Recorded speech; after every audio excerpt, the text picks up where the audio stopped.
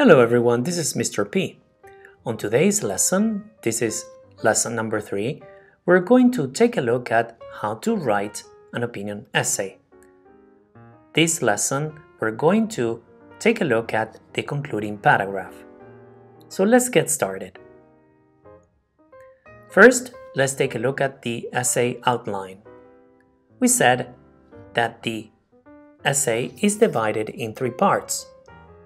The first paragraph is called the introductory paragraph, in which we have a hook, background information, and thesis statement, which is the most important part of an essay. The second paragraph is a body paragraph or body paragraphs. Yes, there can be as many paragraphs as you want here. We have a topic sentence, detailed sentences, and the last one is called a conclusion sentence. Today we're going to take a look at the concluding paragraph, and that is, it reviews the thesis statement, reviews the topic sentences, and the final conclusion sentence, which can be a suggestion, opinion, or prediction. So, thesis statement. What is a thesis statement? It is your main idea about the topic, adding 1, 2, 3 or more reasons. It is made up of a topic, the general subject of the essay, the controlling idea, which is your opinion, belief, view, feeling about the topic, and subtopics, the areas you will focus on to support your idea. It will answer the question of the prompt given in just one sentence. Please avoid writing I believe, in my opinion, etc. So this is just an overview of the thesis statement. So now let's take a look at the concluding paragraph. First, let's take a look at our example, technology and global warming.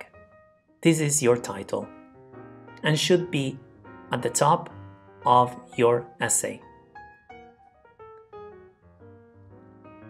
The first paragraph, like I said, is the introductory paragraph, in which we have the thesis statement, that is, your last sentence of your introductory paragraph. The second paragraph is your body, and the third paragraph is the concluding paragraph. And this is what we're talking about today. Don't forget to indent all paragraphs.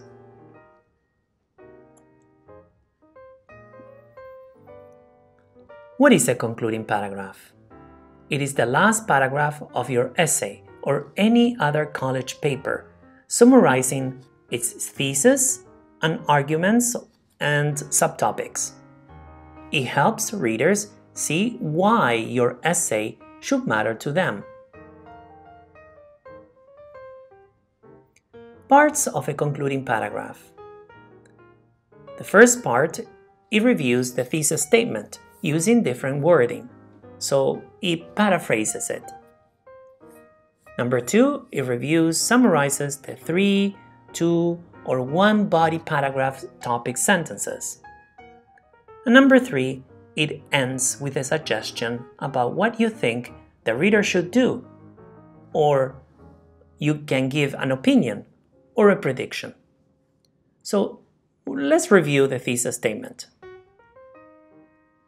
Here we have our essay, and you can see in yellow we have the thesis statement at the top in the introductory paragraph.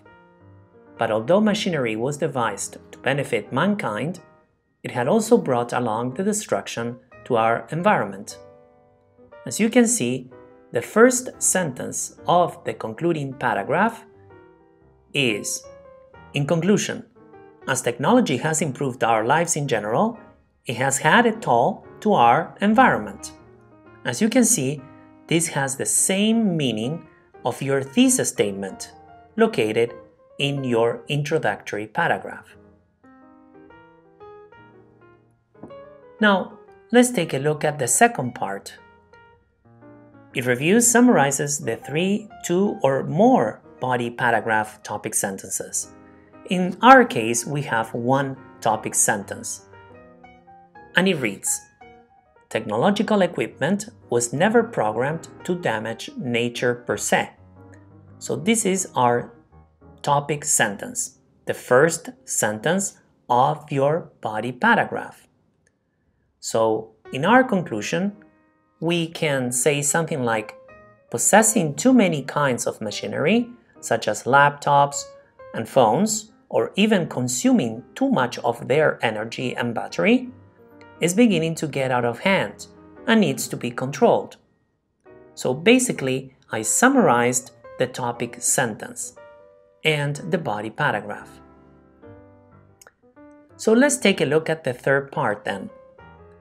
It ends with a suggestion about what you think the reader should do, or you can give an opinion or a prediction.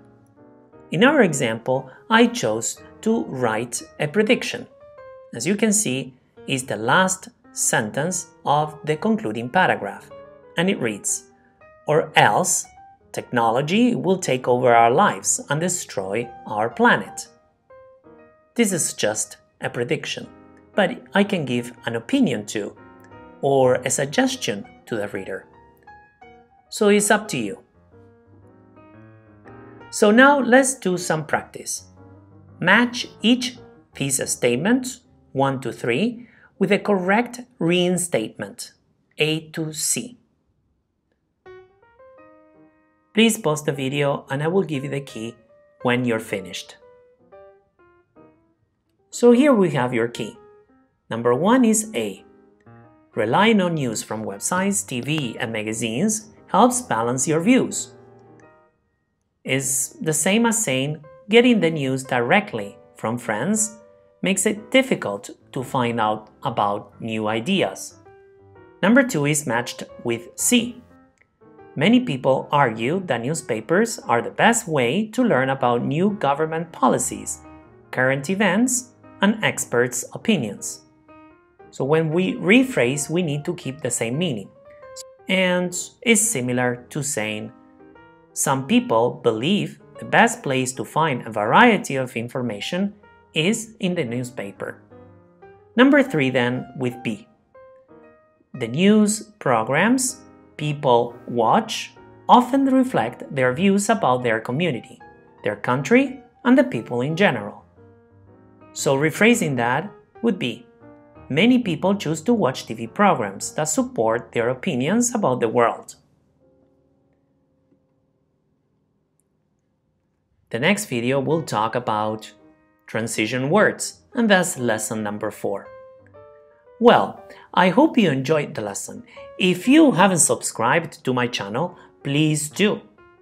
If you liked the lesson, hit on the like button, please. And if you would like to share the lesson, please do. Until next time, bye-bye.